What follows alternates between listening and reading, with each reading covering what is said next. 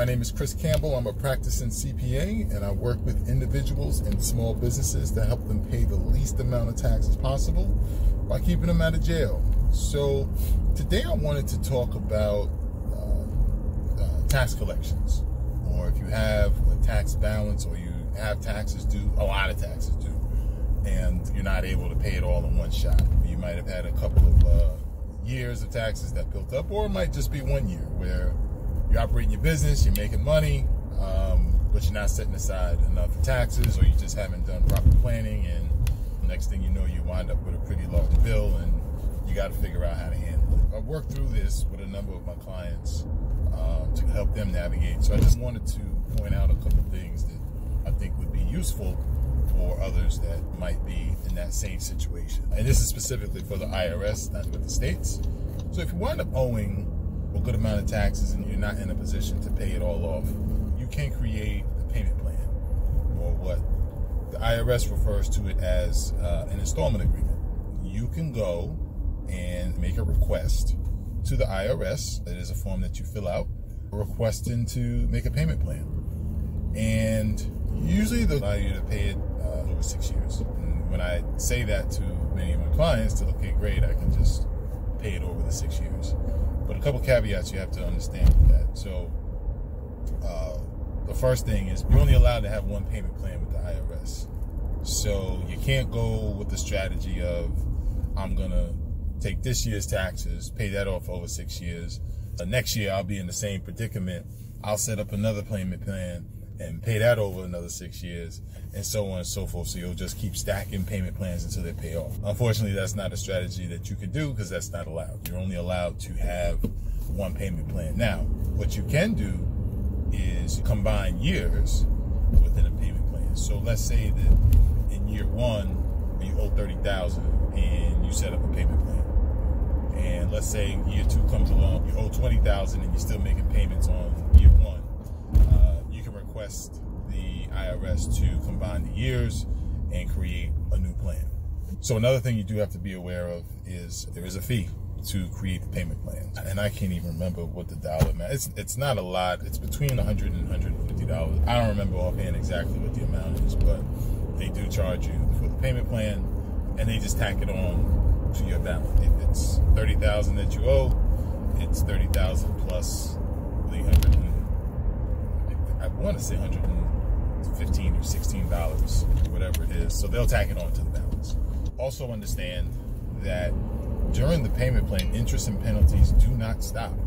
So that's one thing that many of my clients take into account. So if you set up a payment plan to pay $30,000 over your 6 years, you're paying more than the $30,000, because interest and penalties will accrue on the remaining balance until it's paid off. Now, the interest rate isn't that high. It's usually around current mortgage rates. It's usually in that neighborhood. So when I'm filming this video, I'm in early or second quarter 2023. I believe the rates are around 7%. So it's like mortgage rates, not like credit card rates. So you're not paying anything crazy, 20, 25%, that type of thing. So which brings me to another thing, is that if you have a balance, you want to pay it on credit card, I would strongly advise against paying on the credit card, especially if you're going to pay off that credit card over time, because 9 times out of 10, that credit card is going to have a much higher interest rate than what the IRS is going to charge you. So again, we're in second quarter 23, we're looking at about 7%. Most credit cards out there, you're hovering around 15, 20 some odd percent at this point. You're better off just setting up a plan versus just paying the card off. Now, when you're doing an installment agreement, there are two figures you got to keep into account. One is $25,000 and the other is $50,000. So I'll start with the $50,000 first. $50,000 number is key, because that is the threshold for easily getting an installment agreement payment plan.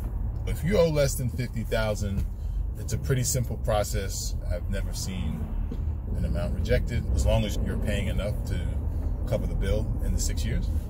But it's relatively easy to get your payment plan approved if you owe less than, it's essentially a one-page application. You put in pretty basic information when you want to pay, your proposed payment. Again, as long as your payment is enough to cover that bill within the 6 years, then you usually don't have a problem getting approved. If you owe more than the $50,000, then the approval process is a little more complex, because at that point, IRS would like a full personal accounting of all of your income and your asset. You'll have to submit a personal balance sheet where you are listing out all of your assets, including your retirement, all of your debt. And when I say all your assets, cars, houses, retirement accounts, they want to see all of that.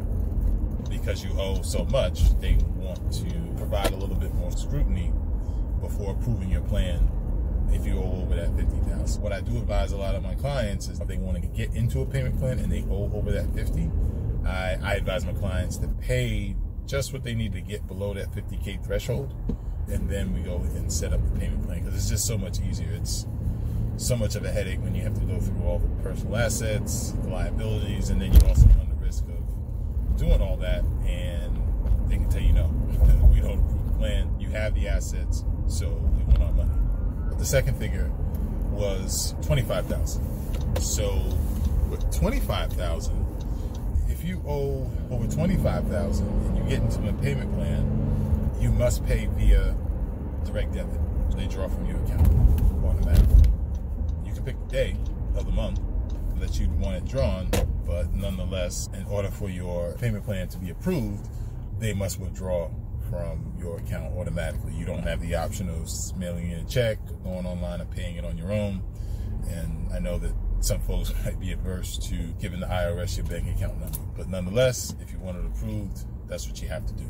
So if you're adverse to that, get your bill under $25K and then go set up the payment plan. Now, if you think you're in a bigger hole and you don't think that paying the balance off is realistic, maybe you're in a situation where you made a lot of money at one point and you're not now. So let's say that you had a business and it was doing great and then it went bust. So think crypto. So you were high flying with crypto, you were making a ton of money, and then crypto crashed. Some people went under, some people went out of business. So let's say that happened, but you had prior tax balance and you're in a situation where you don't think you'll be able to pay it anytime soon. You can draw up what's called an offer in compromise, where, and I'm not going to get too much in details with that. I think that might be for another video where I can walk through that, but it's basically a settlement. So you're going to the IRS and saying, hey, look, I know I owe this money.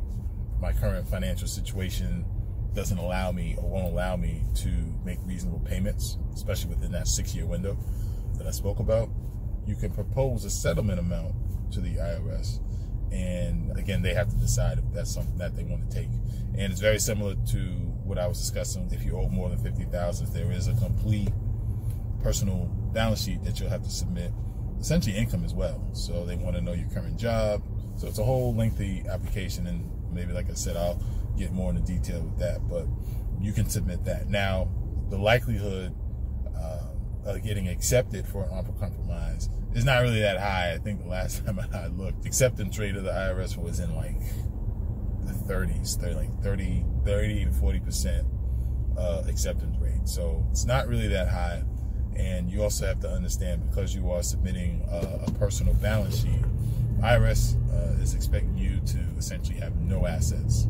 If you expect them to waive them collecting any of their taxes, they want to know homes, they want to know retirement accounts, they want to know all that stuff. If you're looking to submit an offer in compromise, you should have very little assets if you're expecting to get your settlement offer accepted. So that's all for now. Just a few pointers on tax collection. So if you have any more questions about this particular subject or any other tax or accounting related question, feel free to reach out. Happy to help. See you on the next one.